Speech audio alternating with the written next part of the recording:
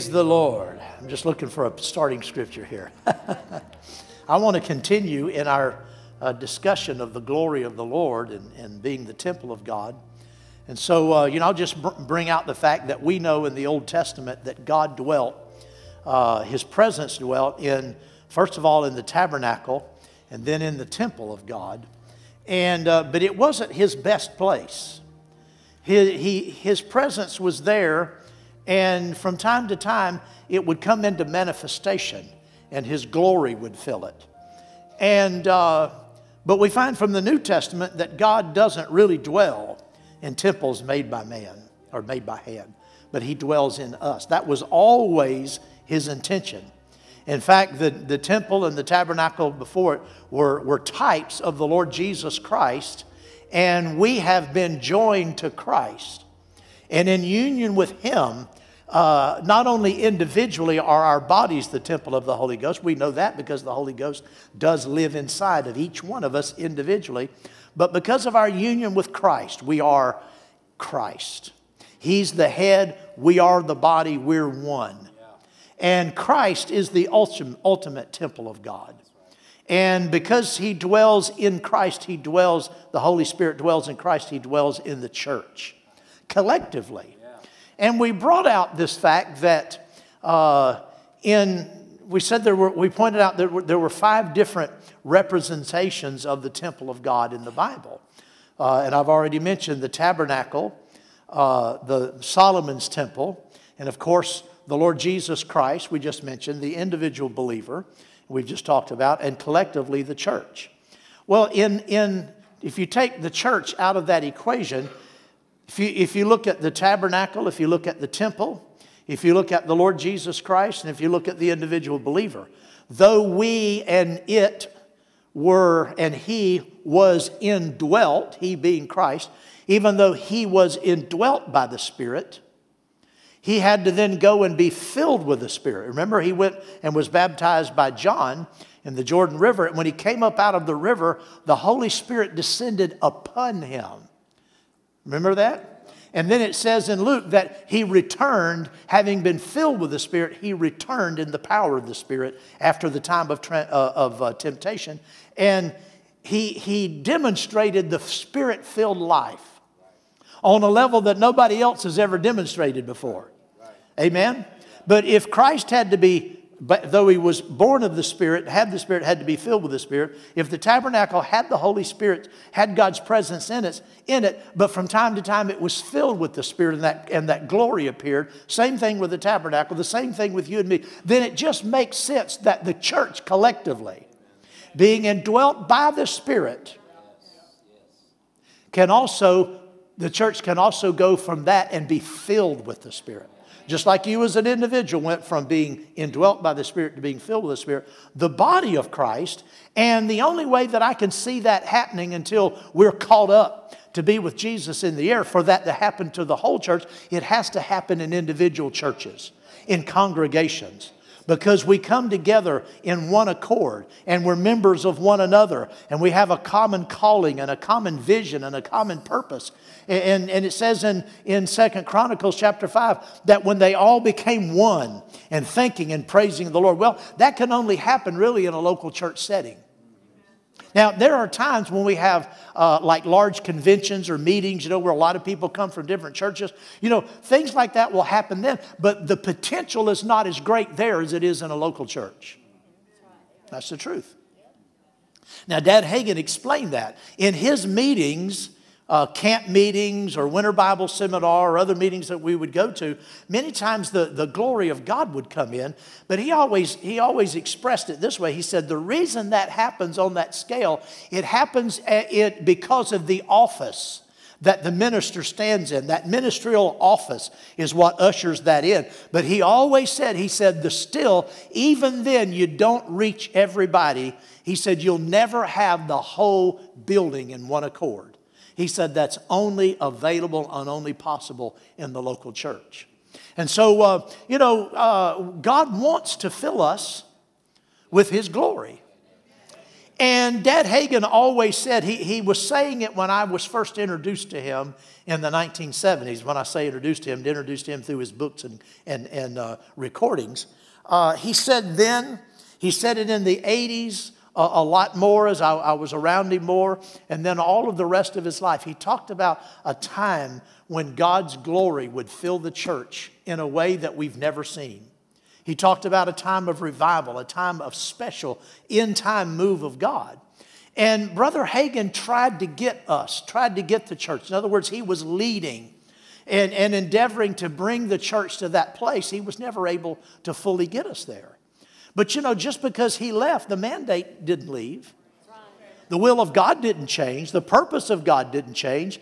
And God still wants to carry us to that place. And I thank the Lord with all of my heart that we are moving toward that. Amen. We're making progress. Glory to God. Amen. So we must have greater demonstrations and manifestations of the Spirit before the Lord returns. Well, we talked about this, and I'll just mention it real quickly. Why aren't there more manifestations and demonstrations today? Well, there's not sufficient reverence for God in a lot of churches. There's not sufficient unity. There's not enough real desire for it. People come to church for a lot of different reasons. But I like the thing that 1 Corinthians chapter 2 refers to. It talks about faith in the power of God. Until the church comes to a place that it really has faith in God's power and all of the manifestations of that power won't fully be in manifestation. Amen. God responds to faith. Faith in the power of God. And as I mentioned last week, I think faith for the power of God. Amen. Glory to God. So I want to start today and just kind of build on this. And I think I have 4 points. Praise the Lord. Turn with me to Isaiah 60. Isaiah 60. Isaiah 60, and let's read verse 1 and 2. Arise, shine, for your light has come, and the glory of the Lord is risen upon you. For behold, the darkness shall cover the earth, and deep darkness the people. Well, can we see that all around us? But the Lord will arise over you, and His glory will be seen upon you. Hallelujah. God desires to manifest His glory among His people. It is a desire, and He said it would happen. Amen. But I want to deal with another thought. How many of you have heard, I frankly heard this saying from the Scriptures all of my life, basically. God will not share His glory with another. Anybody heard that before? There's 7 people in here who heard that. I thought it was more wise. How many of you have heard that before? The Lord will not share His glory with another. Well, is that really true? Let's find out where that scripture comes from. What verse says that? Go with me to Isaiah 48. 48, and we'll start in verse 3, and we're going to go down to verse 11. Verse 11 says, the last sentence says, and I will not give my glory to another. Okay, but we're going to start in verse 3. Context is everything when it comes to studying the Bible. Hallelujah. In verse 3 it says, I have declared the former things from the beginning. They went forth from my mouth, and I caused them to hear it. Suddenly I did them, and they came to pass. Because I knew that you were obstinate, talking to the children of Israel. And your neck was an iron sinew, and your brow was bronze. Even from the beginning, get my tongue straightened up here. Even from the beginning, I have declared it to you. Before it came to pass, I proclaimed it to you, lest you should say, now notice, my idol has done them. and my carved image and my molded image have commanded them. You have heard, seen all of this. You see all of this. And will you not declare it? I have made you hear new things from this time, hidden things, and you did not know them.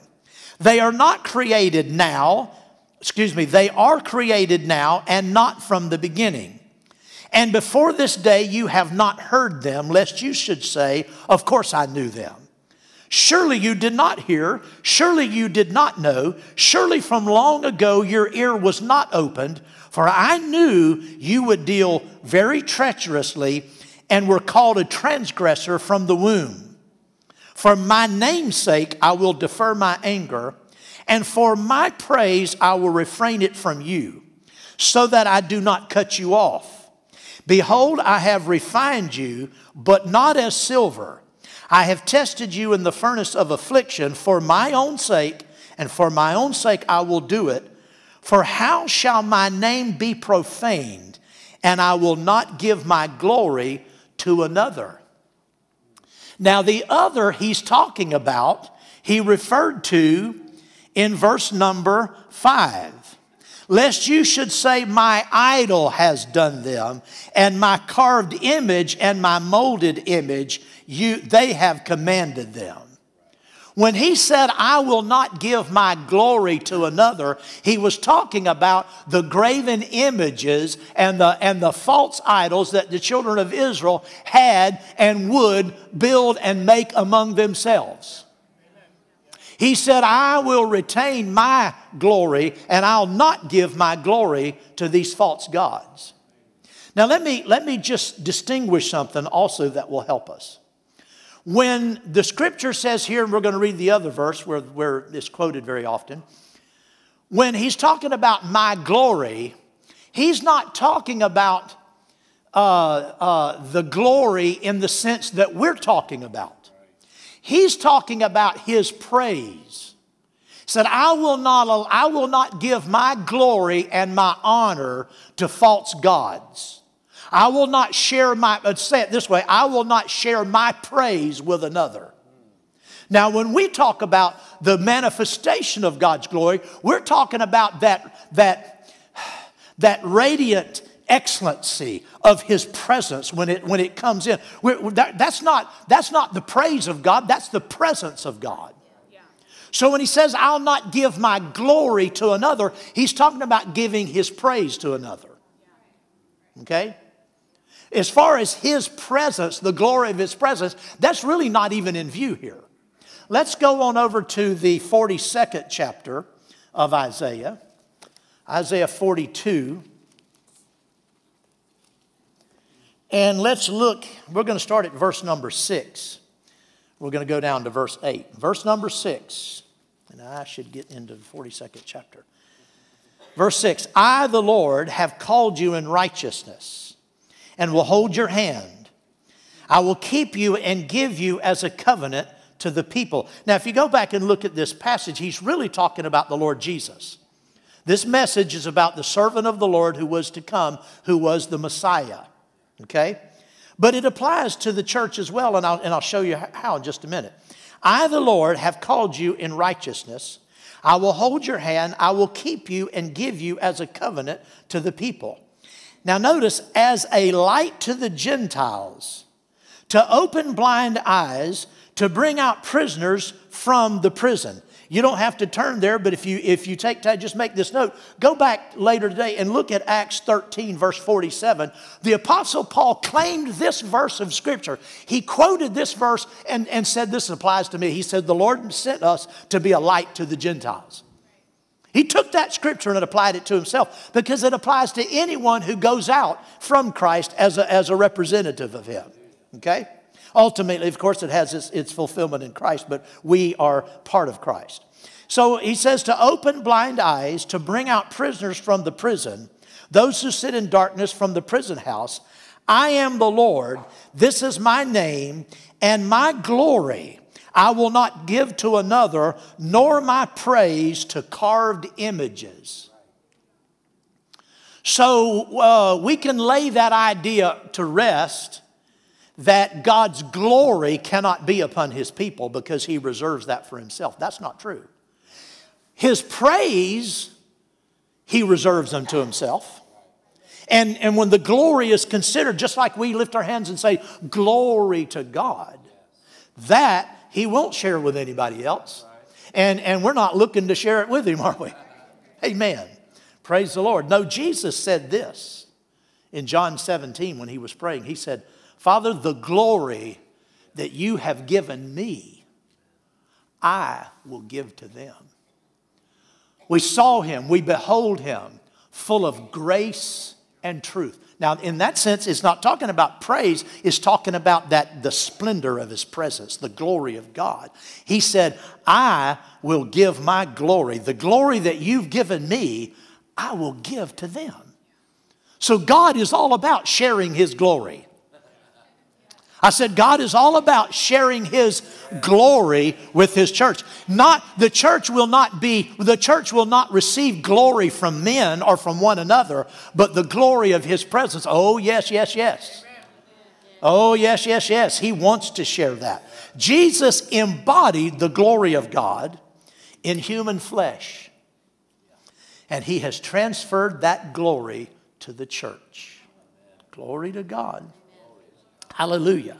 So that was point number one. God desires to manifest his glory among his people. Number two, God's glory will be upon those who worship him in his ways. In the Old Testament, we looked at, let's go to Exodus 40. We've already looked at this, but we'll look at it again. Exodus 40, when Moses and all of the workers completed everything, and the tabernacle and everything was done according to God's plan. And it says in Exodus 40, verse number 30, he set the laver between the tabernacle of meeting and the altar and put water there for washing. And Moses and Aaron, his sons, would wash their hands and their feet with water from it. Whenever they went into the tabernacle of meeting and they came out near the altar, they washed as the Lord had commanded Moses. And he raised up the court all around the tabernacle and the altar, hung up the screen of the court gate. So Moses finished the work. Then the cloud covered the tabernacle of meeting, and the glory of the Lord filled the tabernacle. And Moses was not able to enter the tabernacle of meeting because the cloud rested above it, and the glory of the Lord filled the tabernacle. Hallelujah. So God manifested his visible glory in the Old Testament when his order of worship was established and honored among his people. The same thing happened at the dedication of the temple of Solomon. Isn't that right? We've read that many times. Well, in the New Testament, it's still true. Biblically ordered worship. Biblically ordered worship. Not mindless worship, but worship, like Jesus said, in spirit and in truth. Biblically ordered worship ushers in the glorious reign and order of the glorious God. I'll say that again. Biblically ordered worship ushers in the glorious order of the eternal God, because he is the God of glory. We're going to have his presence. We're going to have his glory. Go with me back to Isaiah 60 again. Something else we need to see in this verse. Isaiah 60, or in this chapter.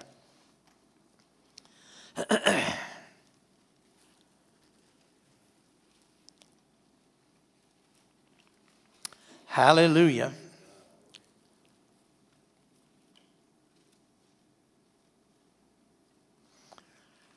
Verse 7 says, all the flocks of Kedar shall be gathered together to you. The rams of, how do you say it? Nebaioth shall minister to you. They shall ascend with acceptance on my altar, and I will glorify the house of my glory. Notice the house of God is the house of his glory. That's why I'm so careful not to draw attention to the natural house. I don't like those expressions. Oh, the house, the house. Because the world talks about the house. You know, so-and-so is in the house. You know, ooh, in the house. We cannot divorce popular culture a lot of times unconsciously from creeping in. That's why I don't like to talk about the house in any other way than the house of His glory. The house of His glory. That's who we are. That's what we are. That's who we are.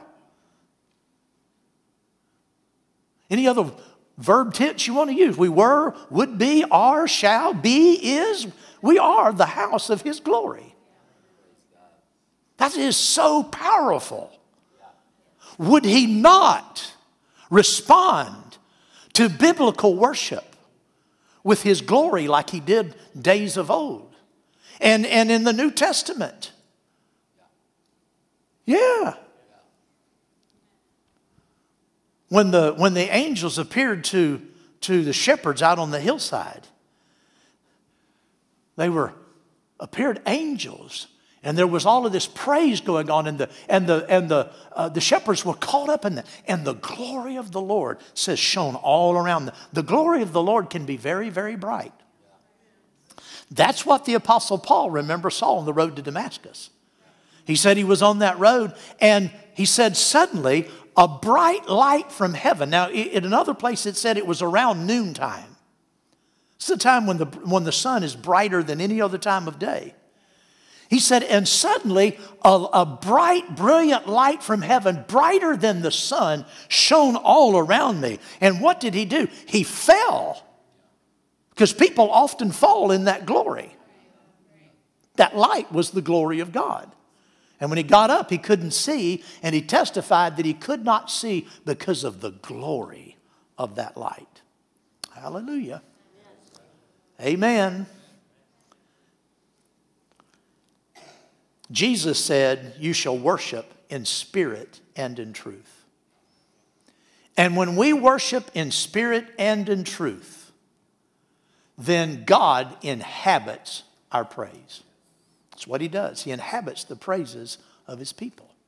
And that inhabiting of His praise, that is the expression of His glory. When God is here all the time. He's among us all the time.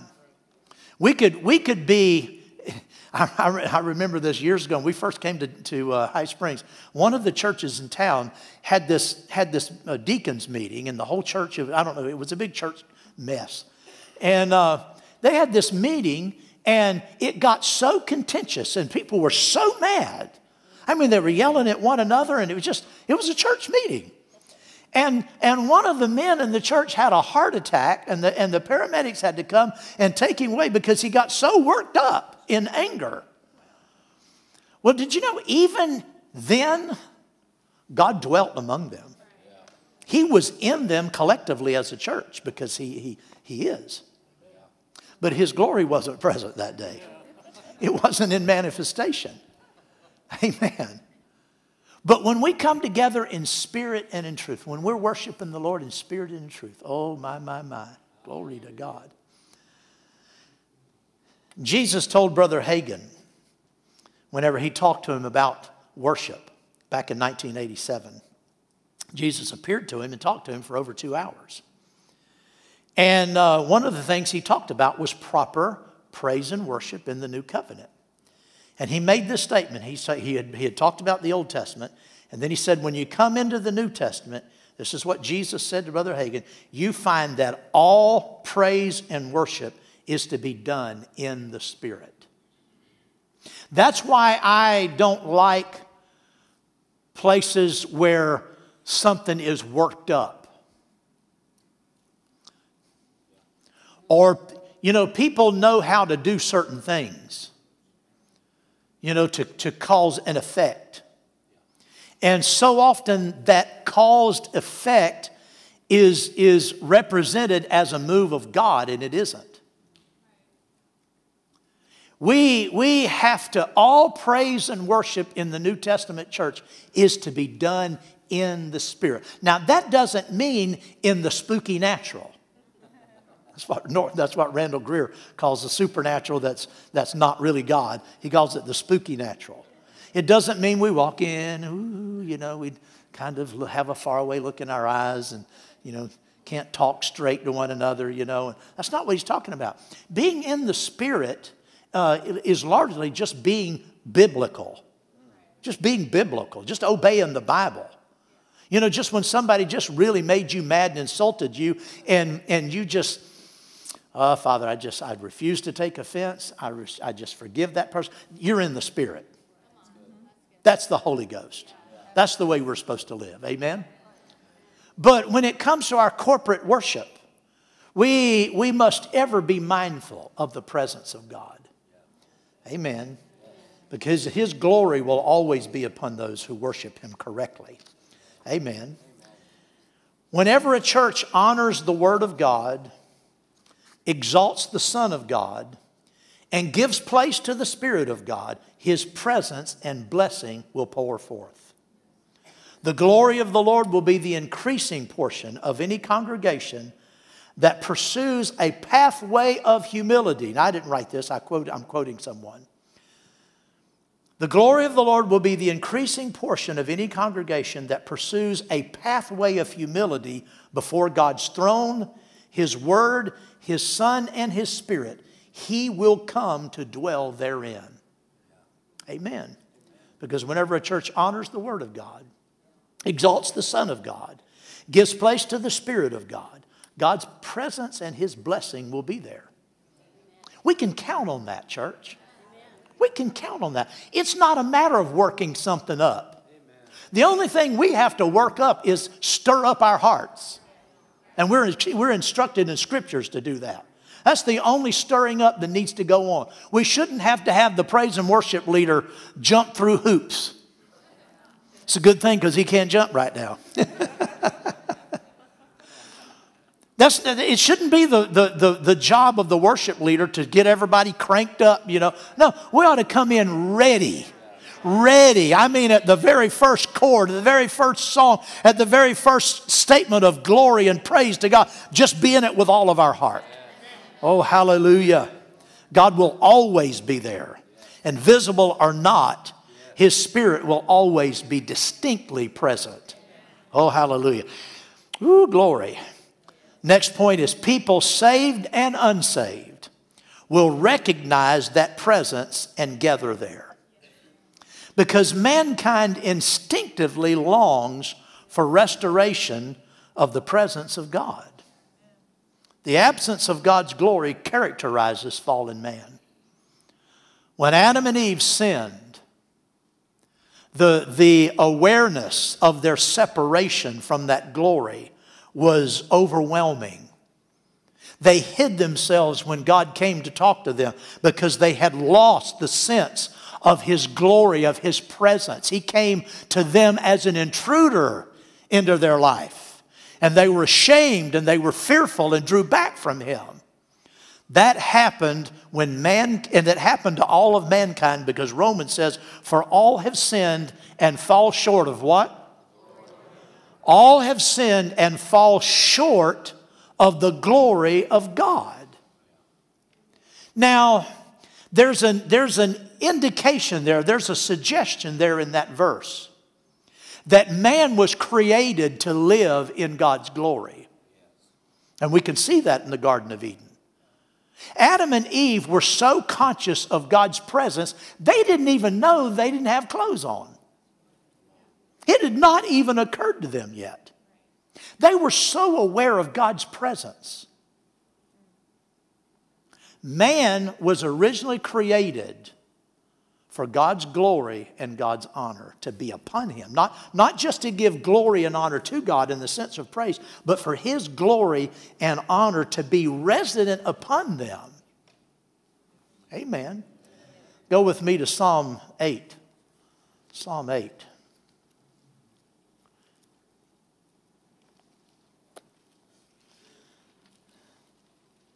This is a Psalm of David, and he was reflecting on something that got his attention. He didn't understand it. Verse number 3 says, when I consider your heavens, the work of your fingers, the moon and the stars which you have ordained, what is man that you are mindful of him, and the Son of Man, that's just another expression for man, that you would visit him. Now, this very thought, this very paradox here is what is a stumbling block to unsaved people far and wide. I know of people who simply cannot believe in God because they look at the greatness of the universe and how vast it is and how overwhelming it is. How can God be interested in little specks? Not even specks. Not even a speck of a speck. How can you say, Christian, that God talks to you and that God is in your life? I mean, who is God? We don't even know who He is, and we're nothing here. It gives rise to all of the false doctrines and false religions, including environmentalism, which is a false religion, that disowns God, and that mankind is nothing. We should all go away and let the crickets and the raccoons take over. That's really what the extreme environmentalists would like to see. All humanity just die back and give it to the snakes and buzzards. We don't really have a place here. They say we're all intruders. Extreme environmentalists say people are intruders on this planet. If we're here, we ought to just be in little, huts somewhere, burning something that isn't a fossil fuel, that you would, of course, have to have industry to make. But anyway, that's an absurdity beside the point. What is man? But see, David was asking the question from a godly perspective, and he answered it in revelation knowledge. What is man that you're mindful of him? For you have made him a little lower than the angels. You have crowned him, who? Man, with glory and honor. You have made man to have dominion over the works of your hands. You have put all things under man's feet.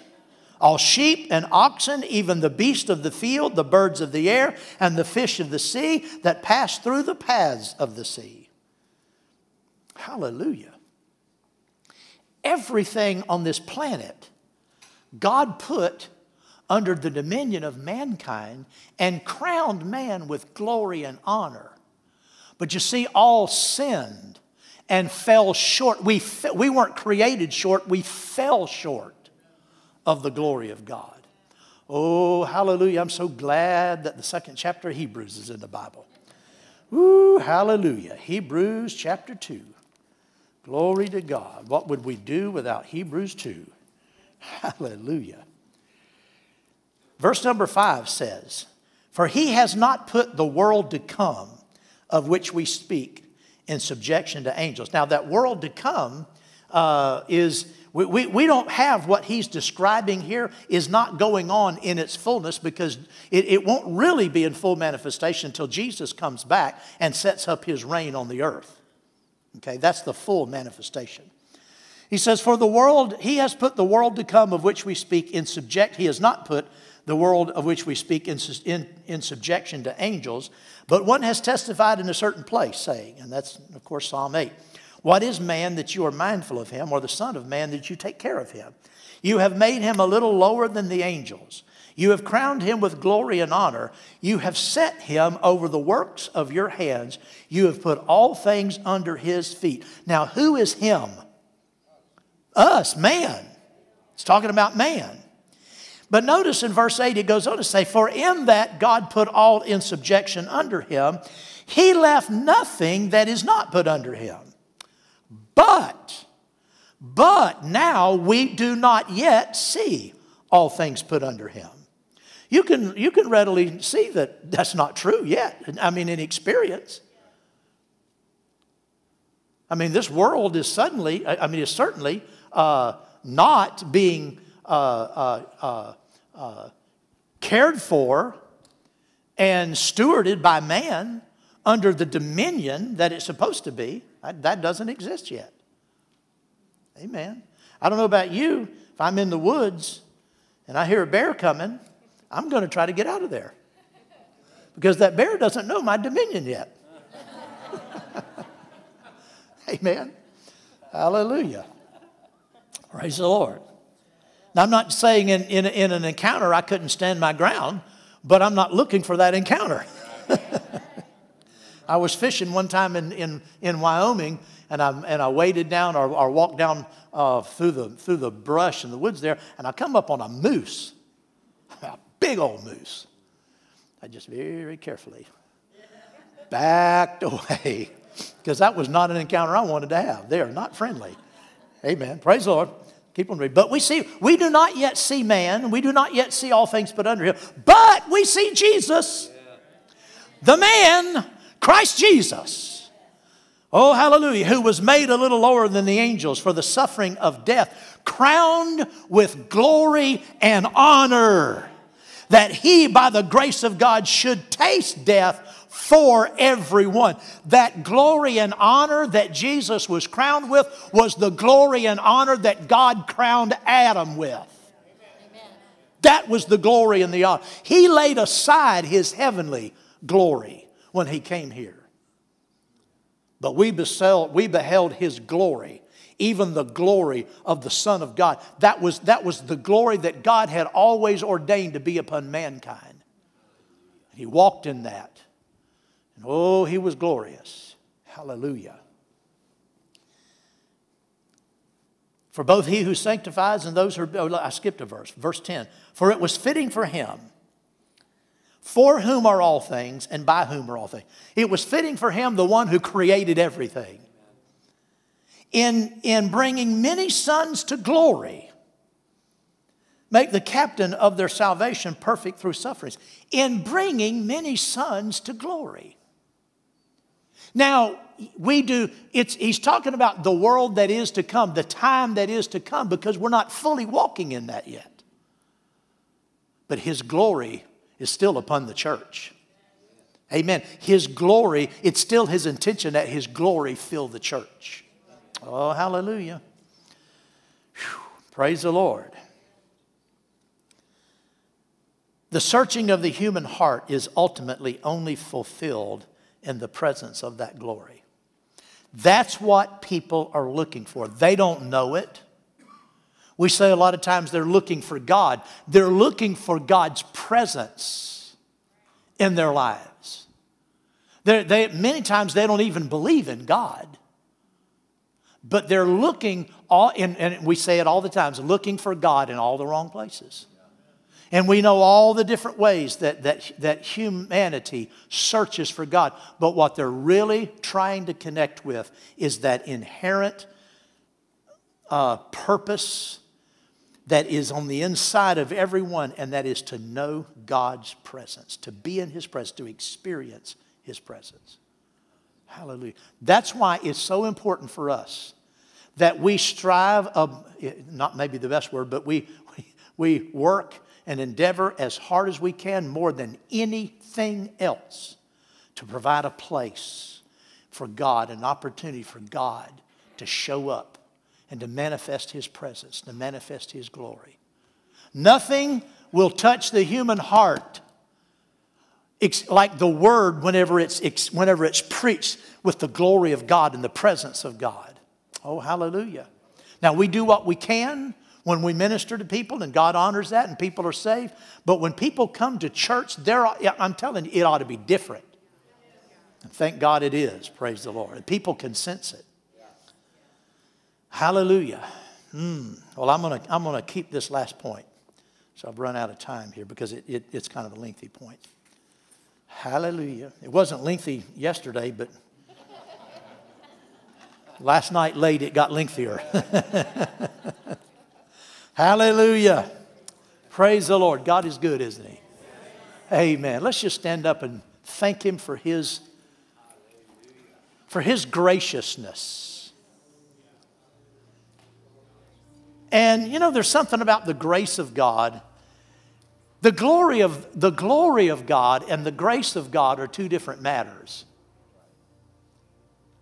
The grace of God is extended to sinners. And, you know, you can have sinners outside the church, but you can have people sinning in the church. I've been pastoring too long to not know that people in the church will sin just like people in the world do sometimes. And so God's grace is extended to sinful people. But His glory is reserved for those who will walk in His ways. It's not a matter of grace. He is gracious to us, but His glory is something that belongs to the people of God when they align with His purpose, come into harmony with His plan and His ways. Oh, glory to God. And give Him the praise, glory, and honor that is due Him. Hallelujah. Oh, thank you, Father. In that sense, Father, we are humbled to know, Father, that You would dwell among us and manifest, oh my, Your presence among us, Father, filling us with Your Spirit, filling us with Your glory. Father, may that always be our purpose. May it always be our goal, the thing we seek after. And the thing, Father, that we give ourselves to. May it always be, Father, our highest aim. To please You, to yield to You, to honor You as we should. And You have to help us, Father, along that way, because we're still not perfect in all our ways, Lord. We still need help. But we pray, Father, that it always remains our purpose to give the glory and honor that You alone deserve, so that the glory and honor that You will to share and pour over us and manifest among us is in full manifestation according to Your will, Father. Oh, hallelujah. Glory to God. Glory to God. Glory to God. Glory to God. Hallelujah. You know, there are a lot of churches that are looking for all kinds of superficialities as a means of getting people to church. But none of those things will create a right heart in people. None of those things will cultivate a hunger for God, like walking into a place that is full of His glory. Oh, hallelujah. Doesn't mean that we can't have different ways and new ways of doing things. That's not what I mean. But if we think methods other than God's method is going to draw people to Christ, we are sorely mistaken. Oh, hallelujah. Thank You, Father. Thank You, Father. Thank You, Father. Your word and Your Spirit always agree. Your word and Your Spirit always agree. Hallelujah. Hallelujah. Thank You, Father. We honor You today. We bless You, Father. Oh, glory to God, glory to God, glory to God. God is so good. Oh, my goodness. You can sense His presence in our service from today, from the very first song. Hallelujah. And it hasn't lifted. It's here. And we have nothing to take credit for because it's all the work of God. Yes, we do our part to yield and to obey. But Jesus said at the end of the day, we're all to say, I just did what I was instructed to do. I'm just an unprofitable servant. I just did what I was told. All of the glory and honor goes to God. Amen. Anything that we do right, and I've praised us this morning, about your heart and coming in here today wholeheartedly. But even that God helped us do. Without Him, that wouldn't have happened.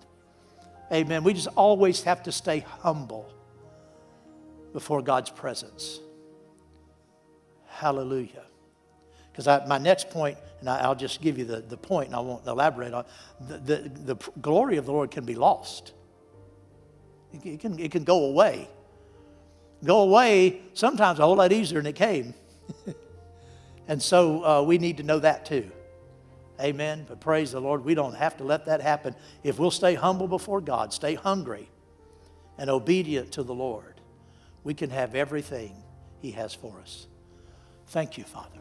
Glory to God. We humbly submit ourselves to you. Thank you, Father. Glory to God. Well, praise the Lord. I'm glad I came today. Glad I came. Praise God. Man. Nothing in this world like being in the presence of God with His church, with my brothers and sisters in Christ. Glory to God.